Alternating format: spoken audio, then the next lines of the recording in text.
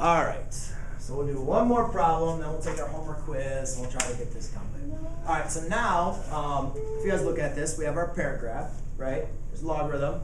We know it crosses at 1, 0. Our domain is 0 to infinity, and our vertical asymptote is x equals 0. It should be in your outline. It should be like memorized as much as possible, so you just absolutely remember it, know exactly what it looks like, and it is. Now, it's asking us to find the domain range of this problem, and we also need to find the x-intercept. So we're going to go through all 3 points of those. First thing what I notice is, though, I have an x minus 3. Since it's inside of the function, right, I have it inside of my function, that's going to tell me I'm going to be shifting left or right. And shifting left or right is going to alter my domain. So here's a way that we like to kind of represent this. If I say my domain, I say it's 0 to infinity, right? That means my x values are greater than 0, correct? So what you're going to do is whatever your x is, see that's like x is greater than 0. What I'm going to do is I'm going to take whatever's inside of my function, and I'm just going to make that greater than 0. So I'll say my domain is x minus 3 greater than 0. All right? And then when I solve for x, I get x is greater than 3. So that is my domain. So my domain will really be from 3 to infinity. Because it says all x values that are greater than 3. So the domain is from 3 to infinity. Yes? Question? So can still 3 be considered part of the domain? Doesn't it have to be 4 and up? Well, let me go over the asymptote, and I'll explain as well.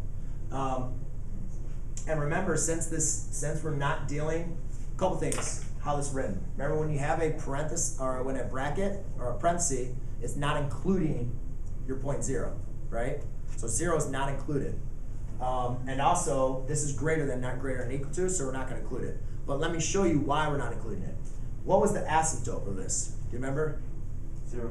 0, right? X equals 0. So you could also say, if I say the vertical asymptote, we said x equals 0. Well, now I need to have, not x equals 0, but let's take what's inside of there, which would be x minus 3 equals 0. So now my new asymptote, vertical asymptote, is x equals 3. All right? And just this, guys, it's really, oh, wait, hold on a second. Yeah, no, that's fine. I'm right. So therefore, you have x is equal to 3. Yes? So really, the only time your domain and asymptote changes is if you're at x and minus or plus whatever is in parentheses? Yep, because this number shifts your left or right. So you just do what's in the parentheses? Yes, so then you solve for x. So now my asymptote is x equals 3. So if you looked at this, if I was going to graph this, I'd go over 1, 2, 3, and I do this little dot, dot, dot, right? Okay, so that means that's not part. So my domain is from this value on, right? Yes? So like if your thing in parentheses is at x minus 5, would your domain be 5 to infinity? Yes. Okay. And yes. So we all good with this? Even if it's positive numbers, you still do that? No, if it was like x plus, well, think about it. If this was x plus 3, what would you do? You'd have to subtract 3, right? So it'd be the other way around, right? But you still do that, right? Yeah, but you're still, this is just, yeah, you're still going to be doing that. Think about it this way, guys. What does this tell you to do? Your original graph crossed at 1, 0, right? So if I say to shift 3 units, that's 3 units to the right, right? When we just said, hey, x minus 3, that tells you to shift 3 units to the right. So you guys just went 1, 2, look at 1, 2, 3. I don't have to do any algebra work, and I know my x-intercepts right here at 4. I don't have to do any algebra. But we're going to go through how to do the algebra so you guys know how to do it when you get to a more complicated problem. So x is greater than So when we want to find the x-intercept, we know that y equals 0. So again, I do 0 equals log base 4 of x minus 3. Now remember, since it's in parentheses, we can treat it as a term together. Okay? We don't separate it. It's together. So I write this as exponential form. Right? Because remember, if we have logarithmic form, we don't know how to solve this. The only thing we know how to do is transfer it to exponential form. 4 raised to the 0 power is 1 equals x minus 3. Add 3. x equals 4, which I already knew was 4. And then to graph it, you just make it look like your parent function. Since there's no shift up or down or no reflections, looks like that. And then again, it approaches your asymptote. So yes, you're correct. 3 is not a part of your graph.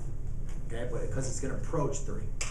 Yes? I have another question. Yep. When you have log of base 4 parentheses x minus 3 and then plus any number. I'm sorry, say it again. All people were talking, so I couldn't hear you. The one you Hold on, wrote. guys. Shh. Hold on, you can ask your question in just a second. Go ahead. Just like the one you wrote, and then but adding, let's say, plus 5.